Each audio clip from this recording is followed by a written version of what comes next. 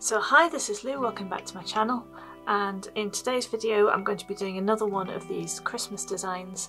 So I've done 3 so far, and then I've got some more in here, and what I'm doing is I'm randomly choosing a theme and then doing something on that theme in the same kind of colour palette but using different art supplies. So let's see what theme we've got for today.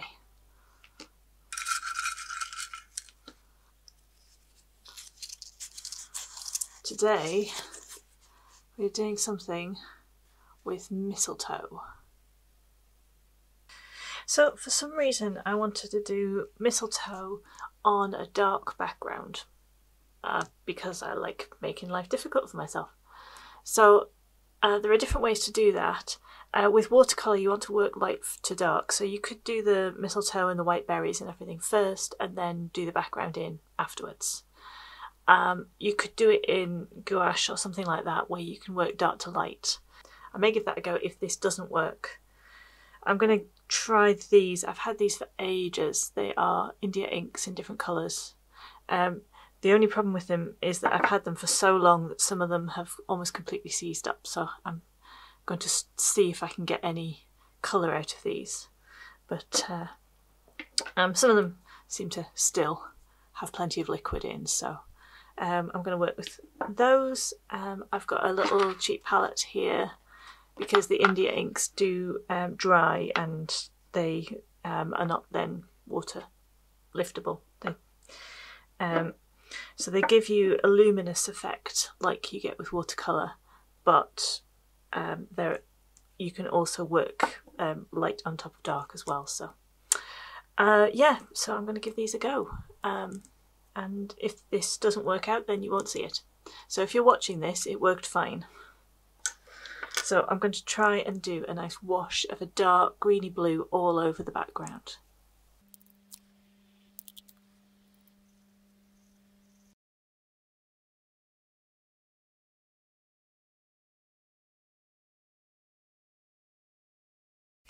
So again, I'm working on watercolour paper, and this is hot press watercolour paper. And I've taped it down because I think I'm going to be using quite a bit of water with this, and I want it to stay nice and flat. So I've created a bit of a wash on there, but it hasn't kind of blended quite as nicely as watercolour does. So I think I'm going to go in and add like a second wash over the top. Also deepen some of those colours a bit.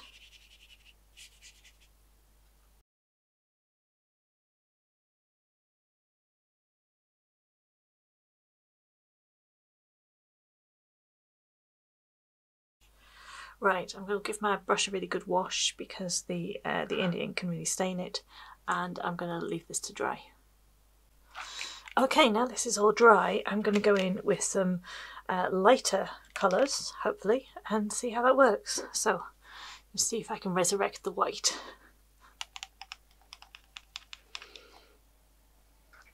I got something out of there. Who knows whether it'll be any good. So I'm going to start by putting some berries in. The mistletoe is a really interesting structure, and it has most of its berries at the top of the stems.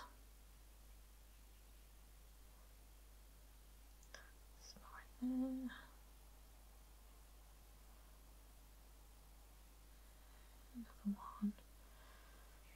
There. On there. Right. So again, you could do this with gouache or another paint. Acrylics would work well with. And then I'm going to see if I can mix up a nice, more sagey green.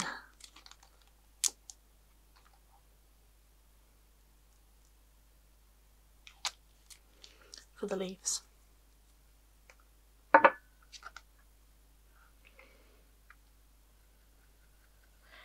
It's a bit too bright.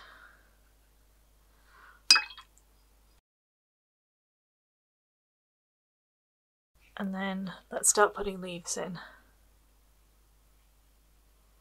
So the mistletoe leaves are long and pointed, and they come in twos.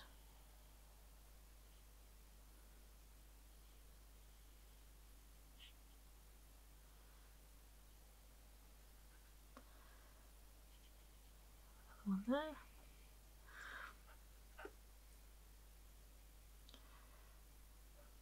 So if I push down on my brush and then pull up as I get towards the top, I get like a long thin leaf.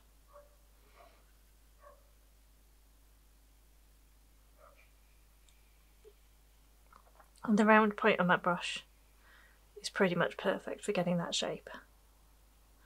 I'm just adding in, dotting in a bit more colour to make sure it stands out properly.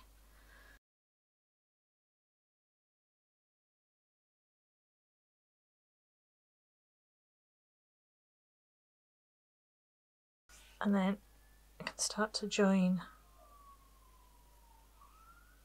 those leaves together.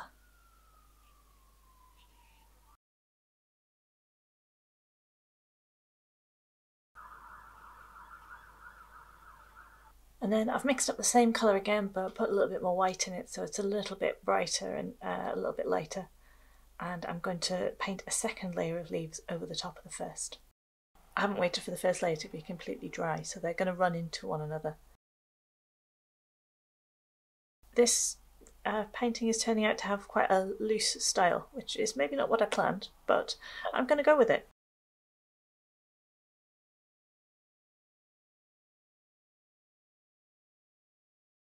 I think I could probably do with another berry or two, maybe right at the top here.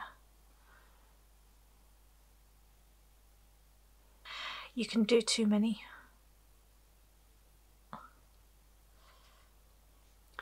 But I'm quite liking them. Right, stop before you go too far. So this is mostly dry. It's kind of hard to tell when it dries because it still stays shiny. But I'm gonna go in and add some little areas of more detail with my little liner brush that I'm really enjoying. And if it runs, it runs. So I want to go in and add some more areas of detail on these leaves.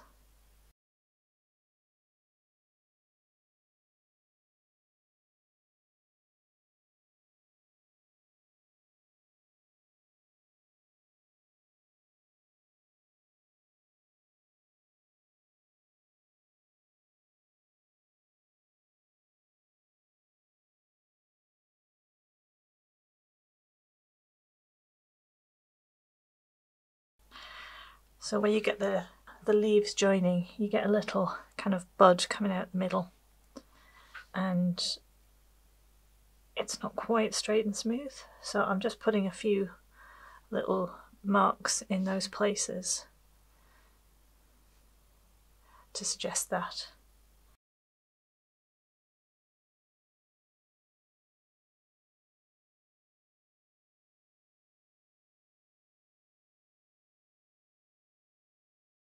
I've just got these suggestions of darker leaves in the background and I want to add to those as well. So I'm going to mix some brown in with that dark green, and then that will give me an even darker brown that I can add into the background.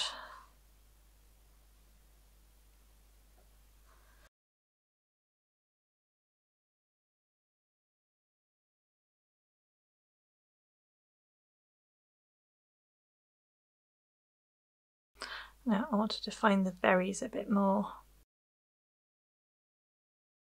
and then I just want to give them like a bit of shadow.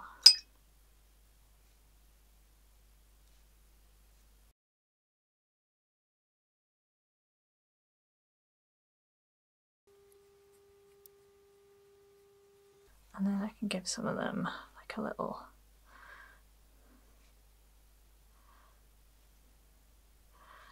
what do you call it? A little bit at the end of the berry. Lastly, a little bit of red.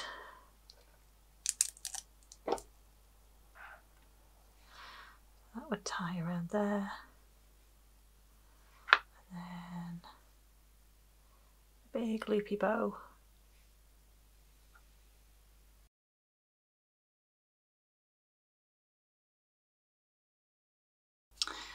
Okay, we have one very loose mistletoe painting.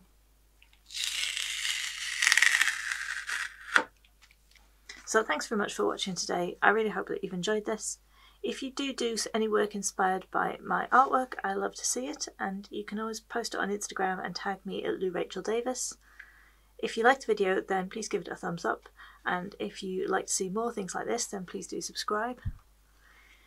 If you do want to do this, you don't have to have the India inks. These are quite an unusual item, I'm sure, but this would work really well with acrylics or gouache paint as well. So I'd love to see your versions of them.